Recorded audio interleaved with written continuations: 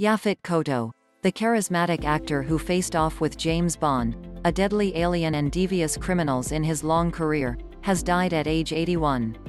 Kotto's death was announced by his wife, Tessie Sinahan, in a Facebook post, saying she was sad and in shock after losing her husband of 24 years. Kotto died in the Philippines, she added. "You played a villain on some of your movies, but for me you're a real hero and to a lot of people also," Sinahan said, calling Kotto her best friend. "A good man, a good father, a good husband and a decent human being, very rare to find." With his stout frame and imposing glare, Kotto was often called on to smolder and intimidate, playing villains like Dr. Kananga, aka Mr. Big, in Roger Moore's debut as Bond in 1973's Live and Let Die. But his ability to rattle off rapid-fire dialogue with Shakespearean fluency, even while summoning an infectious grin, brought an intelligence and depth to his roles that the material Kotto was working with sometimes lacked. "You were so memorable in every role you did.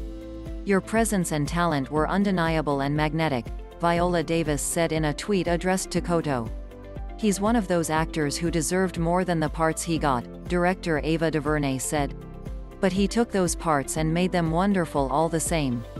Kotto starred opposite Anthony Quinn in 1972's Across 110th Street, playing a young black police officer who is paired with an older and prejudiced partner. The movie has stood up as a classic from the blaxploitation era. It also helped to secure Kotto's standing as a movie star. In 1978, Kotto appeared alongside Richard Pryor in Blue Collar, portraying the world-wise Smokey James in a story about a struggle between auto plant workers, their union and the company where they work. Kotto appeared in Ridley Scott's Alien 1 year later, playing the chief engineer, Dennis Parker. Years later, Kotto said he was glad his character died in the film, because it spared him from being in any sequels. Yaphet Kotto was born in New York City, the son of a father who traced his roots to royalty in Cameroon and a mother who was a nurse and army officer, according to his biography on the IMDb website. He was raised by his grandparents in the Bronx. It may come as a surprise that Kotto, an actor known for his burly intensity, credited Barbara Stanwyck with being his guru, after the two worked together in the 1960s TV series The Big Valley. Stanwyck, who played a straight-talking mother, in the traditional sense, on the show, was one of several women whom Kotto said boosted his career.